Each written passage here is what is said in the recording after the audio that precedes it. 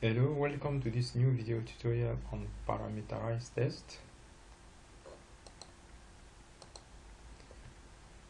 Parameterized tests allow a developer to run the same test over and over again using different values.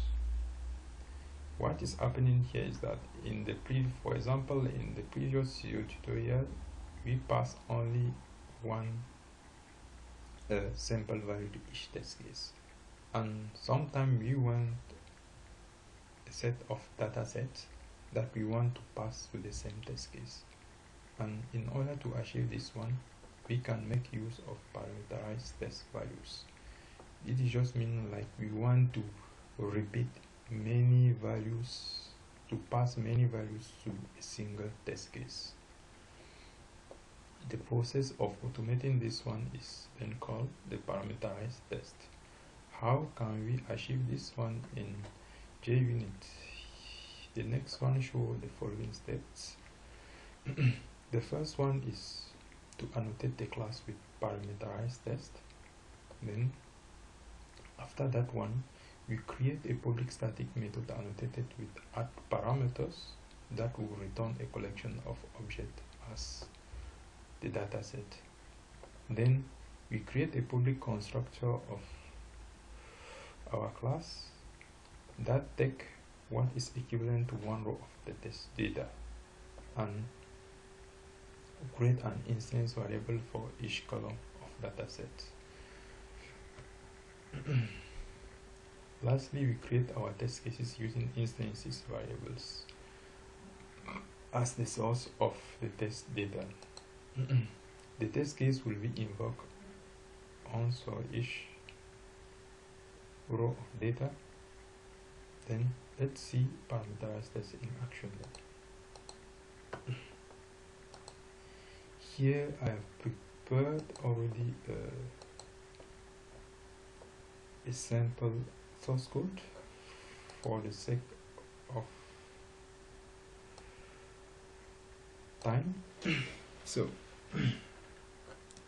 here is what is happening. We are just making our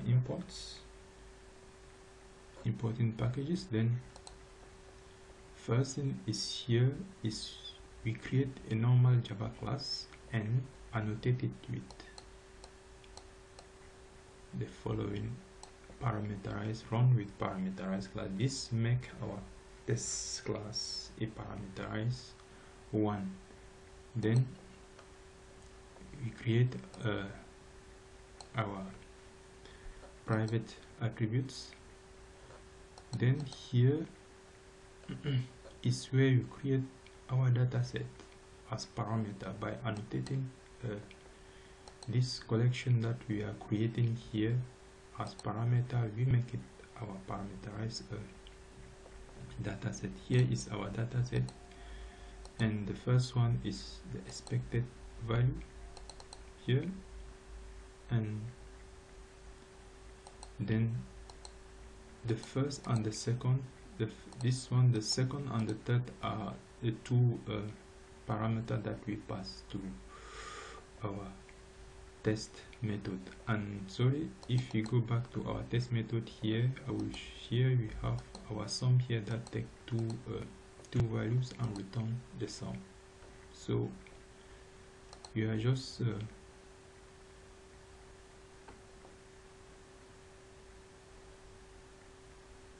testing that one. And now the next thing is to create the constructor.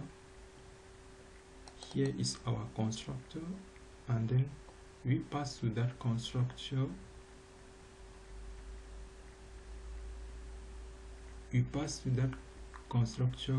an equivalent of one row of our test data. So we pass to that constructor the expected result, the first and then the second number, and this one match exactly one entry of our test our data set. In this way now we can create our test cases by annotating our method with test. Now this one is our test cases that will run over and over. Now in order to get our method here, we create an instance of our calculate class here that we have defined here, and then from there we can make use of our sum method, and by asserting that one to the expected value,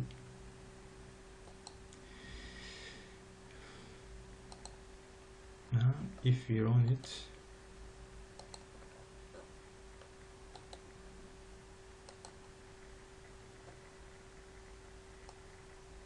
we can see here by running one time the different we have 1 2 3 4.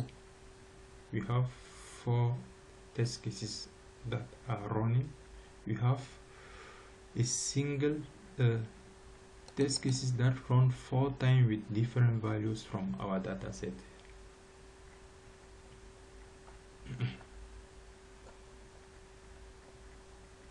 So thank you for watching. I hope that this short tutorial has been useful to you, and if you like it, then stay tuned for the next video tutorial. Ciao.